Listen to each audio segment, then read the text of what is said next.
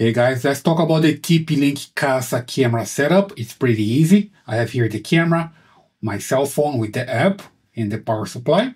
So you just need to connect the power supply here to the camera. You see there's a part here that you can connect. Connect that way.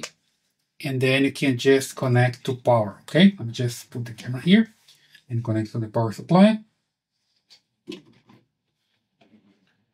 There we go. You're going to see the camera here, the LED. So the camera is going to be able to connect to the cell phone, right? And then connect to your router. So the idea here is first is just go to the Apple Store and install the Kasa Smart. So basically just go to your Apple Store and look for this. Let me just come here so you see it. There we go. Kasa Smart, right? And as long as you have this app, you're going to be able to install your camera, to set up your camera, right? So let me just click here, open. You just need to create your account if you don't have an account yet. I already have mine, so I just need to come here, log in into the app, and come here to this plus signal. Tap on here. There you go. And then I can select device. In here, cameras. Next step. Kasa Spot Pen Tilt, that's the one. There we go. It's asking me to power the camera. I already powered the camera, and you see here that it's blinking, right? It's flashing green and orange, right? So it's pretty good. I'm okay to go. So I hit next. Orange and green, that's good. And now the cell phone is going to connect to the camera. So basically here you see that you just need to go to your settings and let me just come here to Wi-Fi, right? This is the way.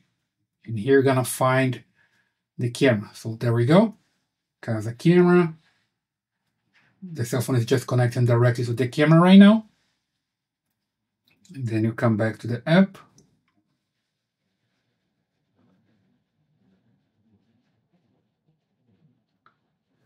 Okay, so now it's time to connect to your network. So here's the importance to use a 2.4 gigahertz network, right? You have different networks. Usually when you have a regular router, the router allows you to connect to 5 gigahertz network or 2.4. All modern routers have 2 signals, right? You can look just for yours here that is set up for 2.4. If you don't know which one it is, you just need to try both of them. But mine here, I have the name with 24, so I know that it's 2.4 gigahertz. So I connected to this one. Here insert the password for your Wi-Fi. Already have mine here. And just click here, join. There we go. Wait for it to connect. There we go. I can just name my device. Let me just put here Kasa camera. Save. You can just select here Office, save again. I'm not going to enable notification right now.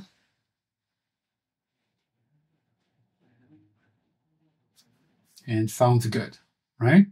So it should be working right now. Pretty good. Let's click here, sounds good. Just put the camera to the side so you see some image from the camera. I'm not going to start up playing right now. Let me just skip this. And now I have my camera already working. I have other devices here from Kasa, right? I can also update the firmware. Okay, the update is complete. Just hit here, done. And I'm good to go. Just take a look here. Everything is good. Click exit.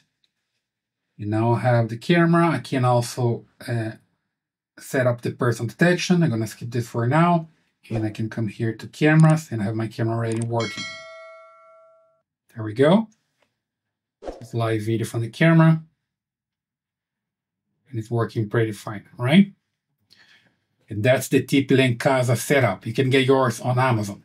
I hope you like this video. Please subscribe to this channel, leave your thumbs up and your comments, and I see you in the next one.